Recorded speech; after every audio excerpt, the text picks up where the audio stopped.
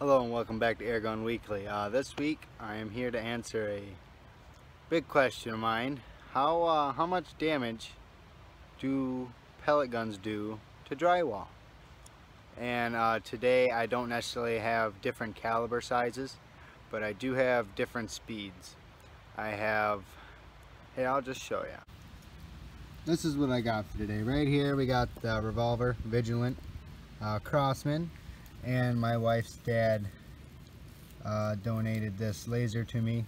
It's really nice. I got her in pretty good, as close as I can with an air rifle. And then out of this we'll be shooting these Ultra Magnums, 10.5 grains, and also just regular steel BBs with a copper coating.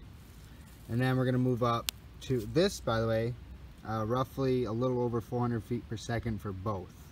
I think one's BBs are 450 and pellets are about 415, 430.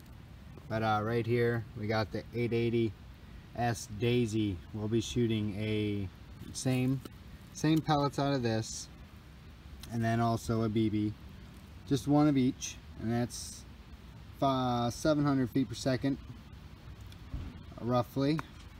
And then this will be our final. This one we're going to shoot two different types of pellets. We're going to shoot our heavy pellets, and then we're going to be shooting our ballistics to see if there's a difference, because these are made to penetrate, but these are a lot heavier. These are about, I think, around 3 grains, if not more, larger in weight. And this is my Black Ops sniper rifle, by the way. It's very snazzy, you know. It says on paper about 1200 feet per second, but it's really around 900, maybe a little over that, to 1000, but still. And right here's our fancy target for the day. I took a dog cage and cut some drywall to size.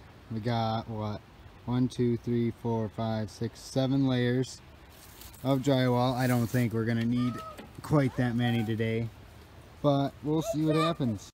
Alright, I'm gonna set you guys next to the target, and I'm gonna grab the revolver, the Vigilant, first, and I'm gonna be shooting a BB.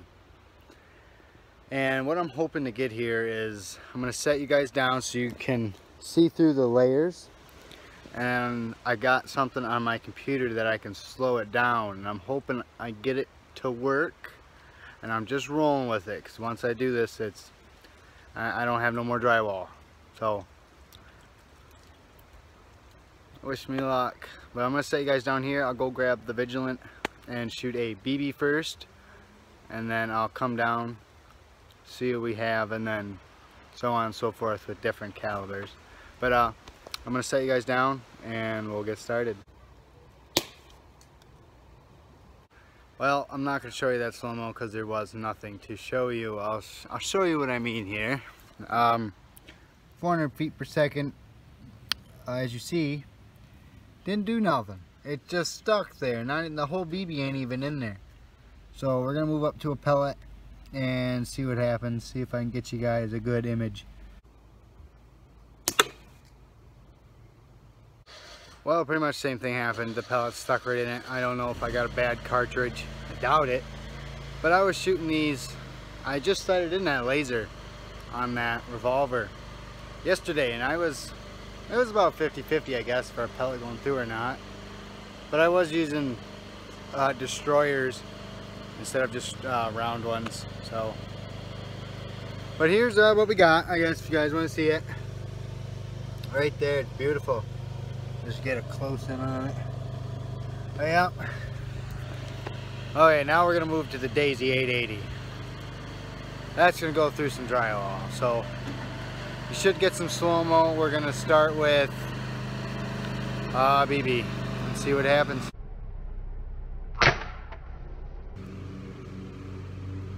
You guys see anything cool?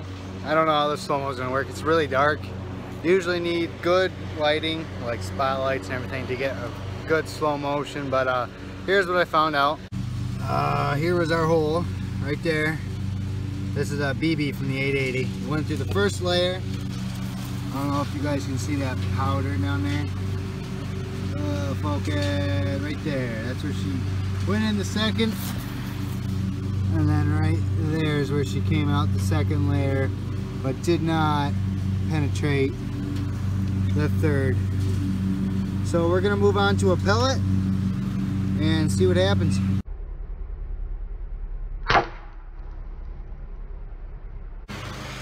Alright, here we are. That was a 10.5 grain pellet out of the 880S Daisy, and here's what happened. It sounded like it hit really hard. You know, you went through here. Look at that perfect hole, by the way. It's just beautiful. And you ended up going through the back. Focus. You went through the second, came out the second. But, I mean, you put quite the, right there, towards the bottom, if it helps. That's quite the little dent there. I think the pellet's stuck in there. It doesn't appear to have done anything to the back. Maybe a small bulge. But it appears nothing's getting past the second. I mean, it goes past the second, but it doesn't go through the third. I put 7 layers in here thinking that we'd need it.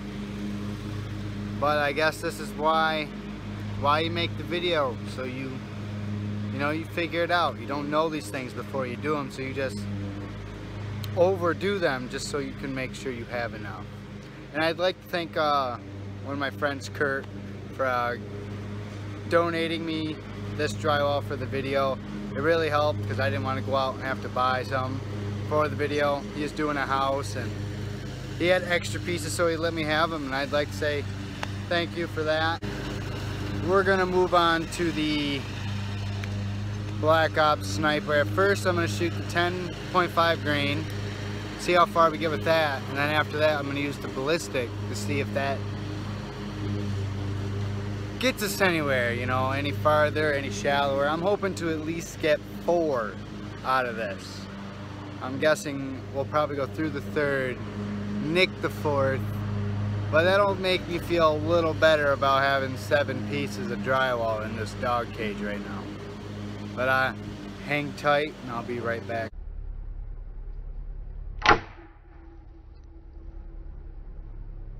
Alright, let's see what happened. Came in right here, kept cruising along with that. Oh, there you go. Focus for the peoples. Focus on the cage. There you go. That went through there. Came through there. Went through. And then it hit the fourth. And it put quite the, I don't know if you can see that bulge right there, but it put quite the bulge in that fourth sheet, so I'm pretty satisfied. That was a 10.5 grain. Now we're gonna go ahead and shoot the lighter ballistic and see how far that can go. And I do apologize if this slow-mo isn't working out. It's my phone has it, but my computer can't do it. And I found an app that allows me to slow it down some more, and I'm just hoping that the computer can handle it. But I'll get you guys set up that ballistic.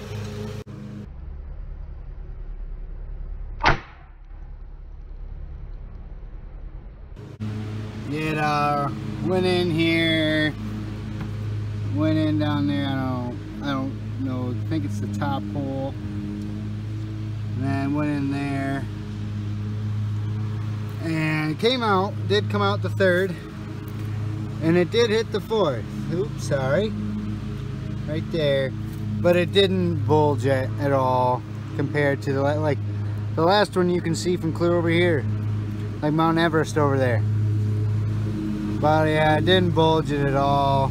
But still, that's why we do these things, you know, to figure things out, you know. I didn't know how a pellet gun / BB gun would do against drywall. And all this drywall is 1/2 inch, by the way, so if that makes a difference. So 2 pieces be 1 inch, 4 would be 2 inches. So, but here, I'll tell you about this right here. right there.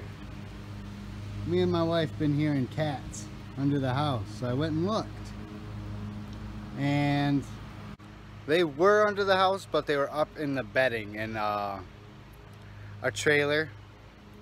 It has what you would call a bedding under it, and it's kind of like where all your insulation is and everything, and there was kittens in there. I only did find one kitten, and I gave it to my aunt. If anyone's interested, I will put the cat in the next video just so you can see. She's only like 3 weeks old. She is the cutest. I wanted to keep her, but my kid would have probably killed it pretty fast. He about stepped on her a few times within the hour that we had her. So gave her to my aunt. I bought her a bunch of toys, got her a cat litter box. I got her all set, and it's a good place for her, the little cat. Don't even have a name yet. I'll have to ask her, and I'll let you guys know in the next video. But thank you guys for joining, and if you have any ideas, let me know. I'm thinking for my next video, I'm either going to do a coconut for the human skull with something to represent human skin. I'm not sure what. Or I should say the different pipes, like schedule 40, schedule 30, drain field pipe, field tile. It's what I do for a living, so I have a few pieces here and there. But I'd like to thank you guys for joining, and I'll see you next time.